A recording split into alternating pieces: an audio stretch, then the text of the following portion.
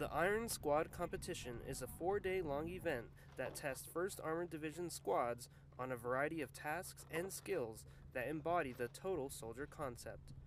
Those squads rely on NCOs to lead by example, especially on the obstacle course.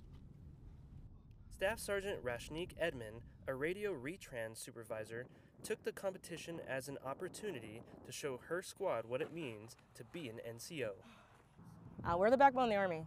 So by being that leader, as you've seen me motivating them, cheering them on, I'm that backbone. Even if they fall down, I'm there to support them and bring them back up. So to be part of that corps, it means a lot to me. Green, you got it! I'm super proud for them. This is the first time that they're able to do a competition at this level, and I've done so many throughout my career, and it's great that they're able to get this spotlight. Specialist Jason Martinez, a signal support systems specialist in Edmond's squad, speaks to her leadership ability and how she is setting a great example for him as a future NCO. Sergeant Edmond has tons of experience as a leader.